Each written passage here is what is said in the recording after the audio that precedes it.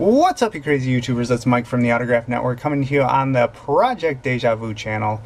With 2 days of no mail, I thought I'd put a video up here, guys. I get a lot of PMs and questions about Winkflash and photos, so I thought I'd do a quick tutorial on how I get my photos and how I use Winkflash. You guys know I'm pretty much exclusive with Winkflash as far as ordering for the project. I just really enjoy their software, their site, and usually I get a great price on it. So I'll walk you step by step what I do for the Project Deja Vu. So here we go, guys. Both me and Stacy are on StarTiger, and basically what we do is we go through the daily changes each day and just scroll down this list and find people to write to and basically create a giant master list of who to send to. Right now I'm pretty much in charge of photos, so I get the list and I search for the photos. For this tutorial I'm going to use the example of Wes Craven. The cool thing about StarTiger is it will usually tell you a lot of what they've been in or what they've done. You can see Wes Craven's the director, screenwriter, Nightmare on Elm Street, the Scream series, and The Hills Have Eyes, bunch of different horror movies. Man's basically a legend. And it will tell you, we'll just use this, let's say I'm sending to this address. It's not tested, so I wouldn't send to this, but just for this example. So next thing I do, guys, go to Google, click on the images button, and you'll be taken to Google Images. You can use Bing or Yahoo, they all have image buttons, but first thing you want to do is just do a basic search, Wes Craven. And that's going to bring up all these photos. And you want to always filter by largest size first. So click on large, and now it's bringing up the largest photos first. So all these photos of Wes Craven are considered large photos. So I'm going to use this example. He was, I believe, the director of The Last House on the Left, the original. When I highlight this photo here, you can see 933 by 428. That's the size. You want that size to be at least 400 by 600. That's the minimum you can have for a 4 by 6 photo. The larger the better. So let's say I want this photo. What I'm going to do, I'm going to click on this so you can see it brings it up. You always want to click the full size image here on the right hand side where it says Google Images. You can see there's the size.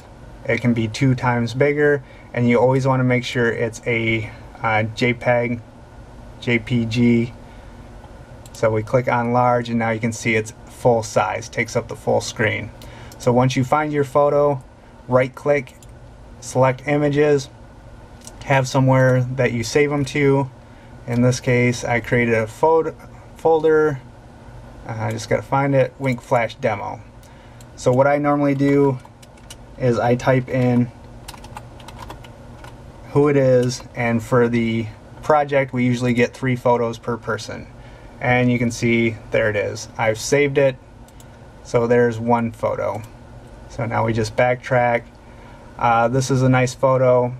People under the stairs. It's even got his name on it, and you can see it's plenty big. So we'll click on that. Always go over here, full size, and you can see it takes up a very large portion of the screen. So we'll save that. Wes Craven, that's our second one. 2. And let's say you don't see any other good photos, you can always check the medium size because it will bring up a bunch of photos. But like I said, you always want to make sure that the size is right. Like, this is a great photo of him, but look at the size. 450 by 300, that would not print out good for a 4 by 600. Again, that's 400 by 600. That would make it. Barely, but it's makeable. So you can see over here, full size image, same size, 400 by 600. So we don't enlarge that all. We save it, and we'll do Wes Craven 3. So now we have our 3 photos saved. We go over to Winkflash, and we log in. So now you can see these are all my folders here. You want to create a new folder, and this will be demo 1. Just picking a name, and different options, doesn't really matter, we'll just use the default. Recreate the folder. So there's demo 1 folder, and you can see click here to open. There's nothing in it. This folder is empty. So to add folders, click on the add or click here. So we click there and it will bring up this folder with instructions. You want to browse to where you have your photos saved, and so there, let me just make sure that's the right one. So there's my 3 photos. I hold down Control and select all 3 of them and open. So now they've gone into the queue for Winkflash, and once you're ready, hit send and it will start uploading the folder into Winkflash. And obviously the more photos you have in your folder, the longer it will take. This is only 3 photos, so it should be fairly quick, so just bear with me 1 second, guys, as these upload.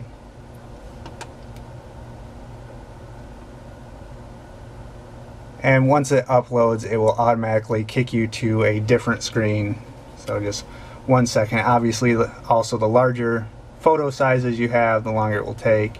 So you can see 56, 1382, so that one will probably take the longest, and 273. So now we're here.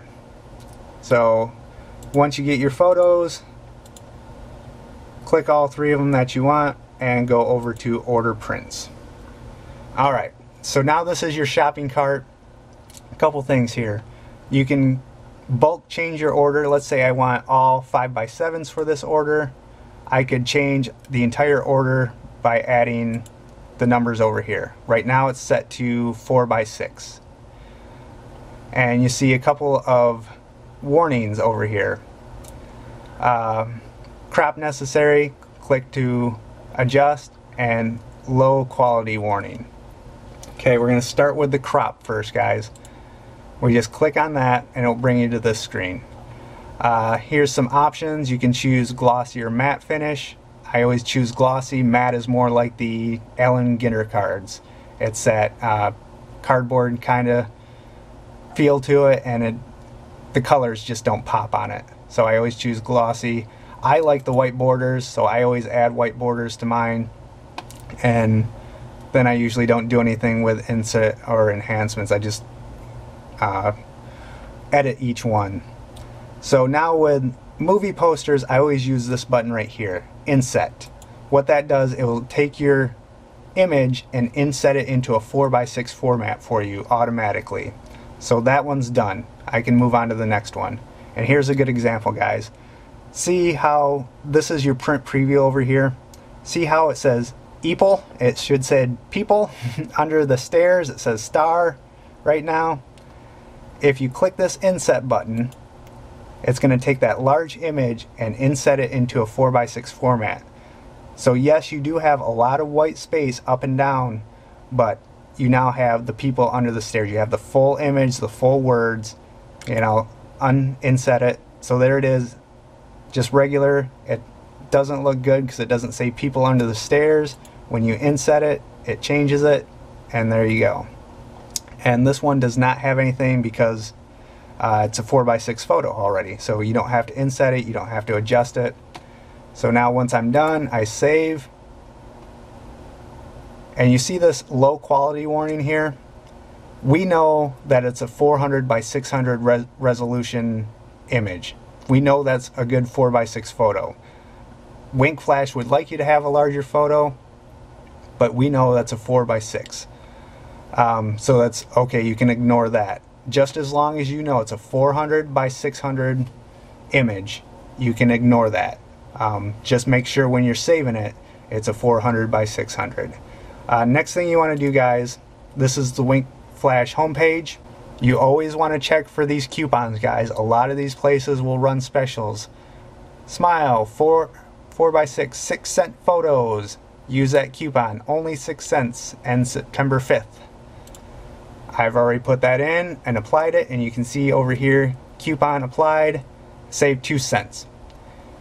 Doesn't seem like much, but when you start ordering 50, 100, 200, 300, 400, 500 photos, It really adds up. So anytime you get a chance to save money, guys. So now my prices change, and then I'd continue on to checkout where I'd put in my information for shipping, guys. But that's the basics of Winkflash. It's really simple. The reason I like it is really the inset button.